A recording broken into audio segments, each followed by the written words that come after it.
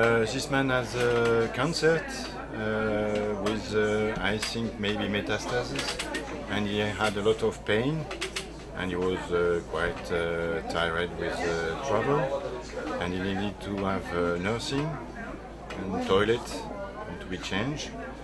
He can't walk, he's very sick. I think the first time we saw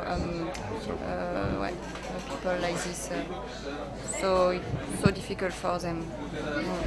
It shows us how it's much be difficult in their country. If they live in this condition, it's because they can't live at home.